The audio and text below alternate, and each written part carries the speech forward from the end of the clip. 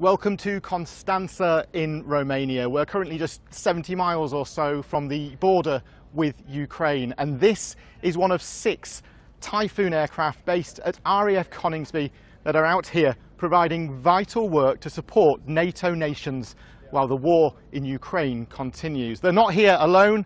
Just round there you can probably see some of the American Black Hawk helicopters. They've been flying around all morning as well. This is vital work.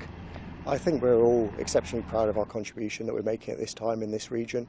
We are at the true eastern flank, the front line of NATO, and that is very rewarding in its own right, to have the opportunity to deploy here, to be in Romania, to work with NATO partners.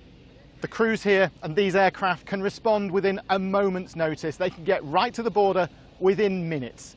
And tonight on Look North, we'll be explaining exactly why they're here and the work that they're doing.